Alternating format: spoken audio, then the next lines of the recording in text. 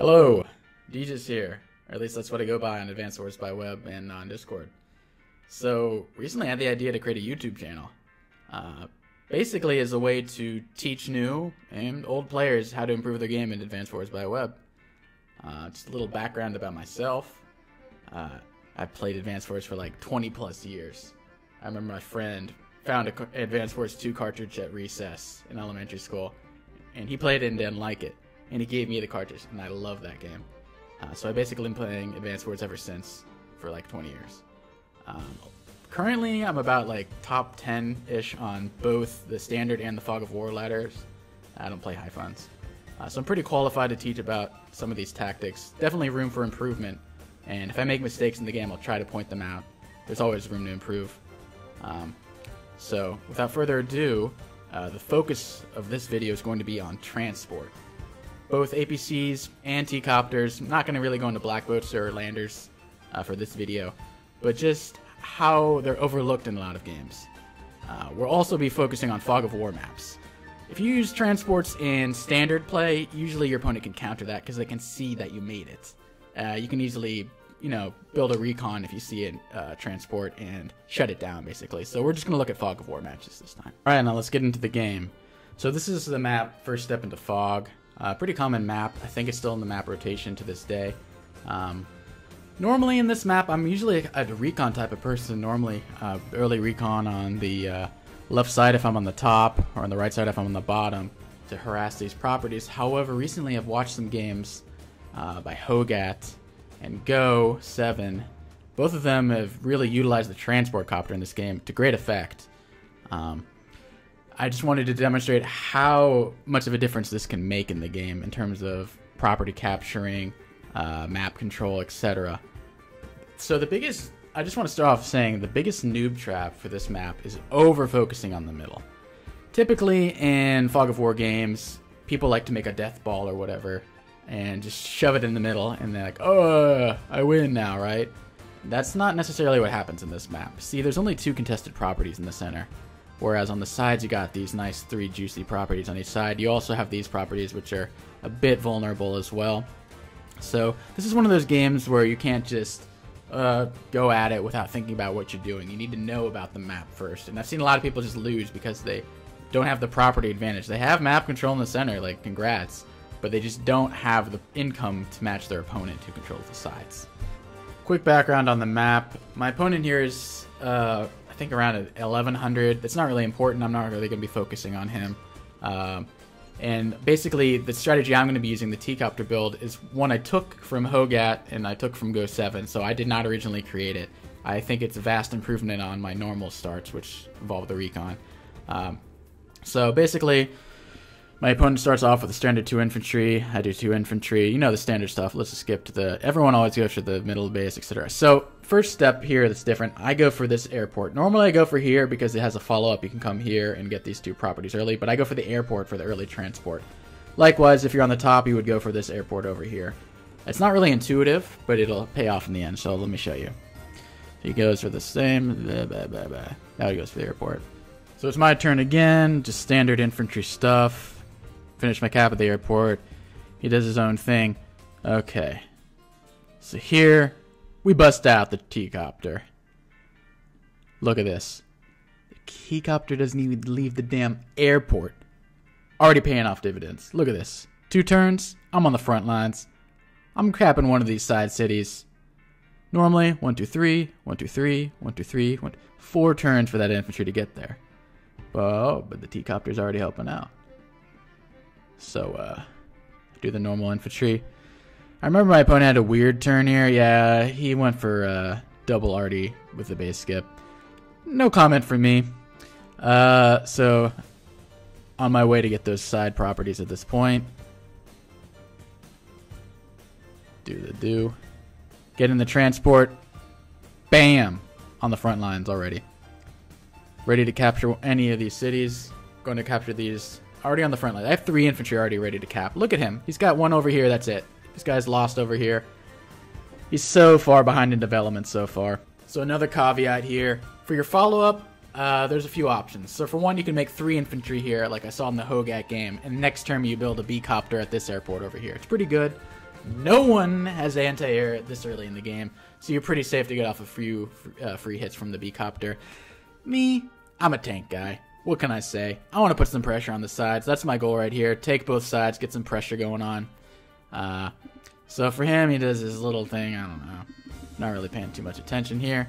So now, the Tcopter. It's not done. You thought transporting that infantry over there, though. That's great and all. Look at this. Get on the city. Get in. Get the hell out. Boom. Ready to cap this. We're not wasting 3 infantry turns to get to this. We're doing it in 2, man. We got the Tcopter. And look. We got our little infantry going up there. We're already ahead 12,000 to 10,000. I haven't even had the big turn where I have these 5 caps. The tank goes over there, puts some pressure on the sides. Looking pretty damn good. I build an army here. You can do whatever you want at this point. I build mechs. Another thing, the Tcopter. It helps with the builds, man. But then, it's a mech fairy the rest of the game. You can send mechs out 3,000. You put them in a mountain over here. It's as good as a tank, let's be honest. Gives you great vision as well.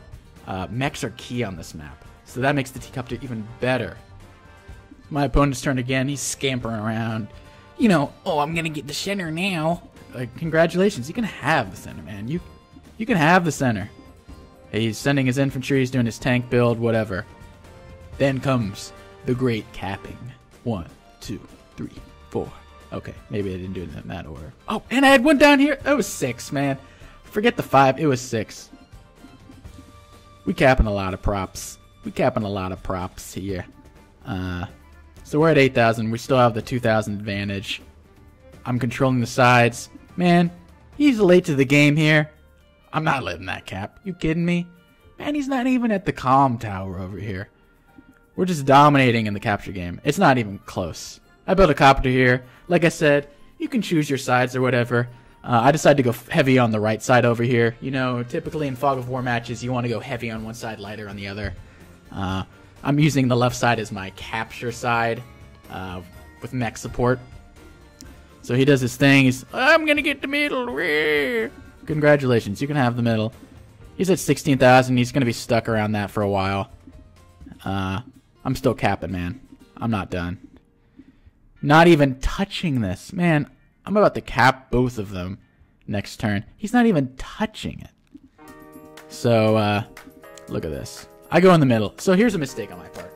I got a little greedy. I'm like, you know, I got all the capture game in the world. I've stopped him from getting this. I'm probably going to stop him from getting those properties as well. In reality, I probably should have backed off there and stayed in my lane. Got a little greedy. Happens. When you got the Tcopter, you know, the arrogance just starts flooding. I was like, oh yeah, let's go, man. So I go in the middle. Build a copter on the left side now. Tank. You know, I'm just going all over the place. This is not my cleanest game. I'm basically going to show... I was just showing you the opening. I'm just going to skip through a bunch of the stuff. I made some stupid mistakes in the middle. You can have it, whatever. Blah, blah, blah, blah, blah, blah, blah, blah. So, as you can see, I'm just dominating the capture game. I got 21,000 to 17,000. We're on turn 9. It's not pretty. It's really not pretty. I can't even get the calm tower. Like, I was getting a little greedy over here. Like I said, unclean. Just going to skip through a bunch of stuff. Stops my caps, but he's stuck around the 1800 for the most part, maybe 1900.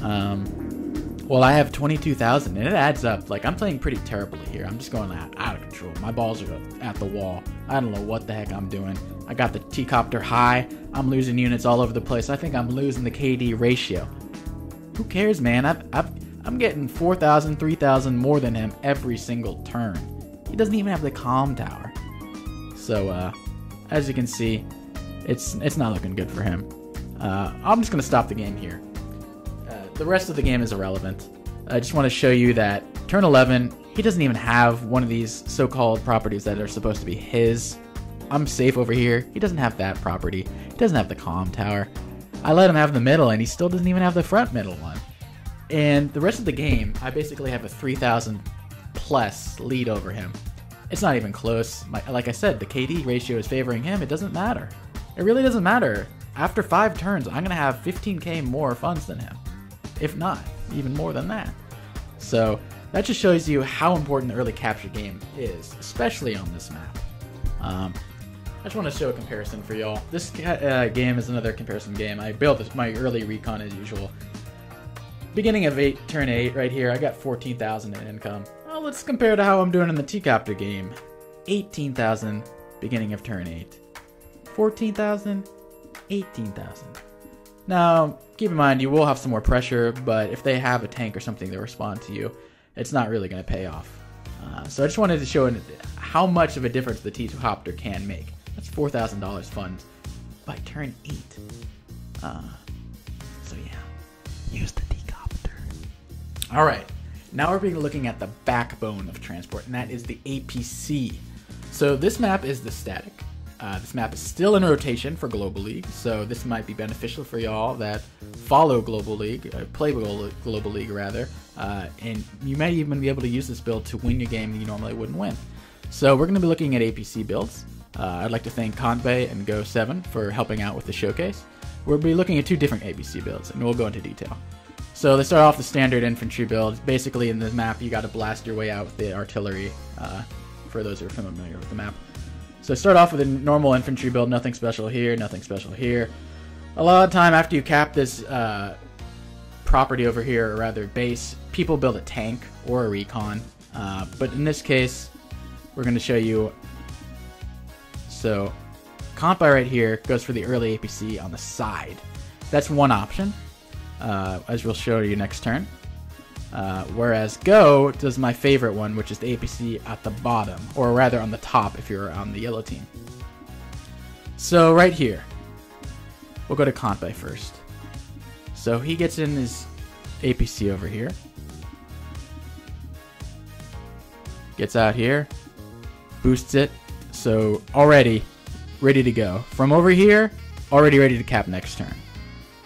Normally it takes 2 turns to get over here, already ready to cap. Build another infantry in anticipation of using it next turn. And while for Go, you have one of the infantry get in the APC over here, spits it out pretty close by, ready to cap this property over here, which normally takes 3 turns to get. 1, 2, 3, 1, 2, 3. So 3 turns to get to. Now you're all ready to cap that. Build another infantry, ready to go in that already. You can build a recon here, you can build whatever you want.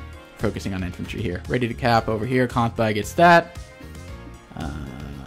Won't focus on the bottom. Gets out of here.